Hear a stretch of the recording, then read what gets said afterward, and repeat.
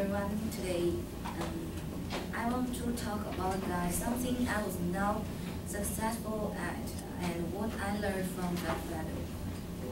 When I was in senior high school,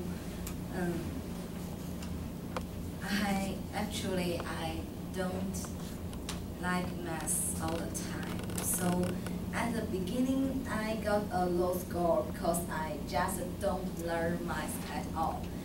So I had to try my best to learn math. I learned it at my art class, my English class, even at my Chinese class.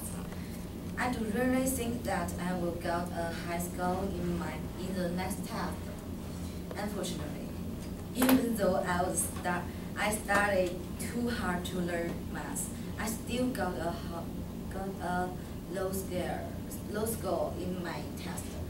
And it also resulted in I have no time to learn other subjects and failed in the test of other subjects. Then I finally found that I need to set an achievable goals to do. I began to know and accept that trying too hard to study in math maybe bring failure. So I learned that achieve some unfortunate dreams. It can be a waste of time and efforts.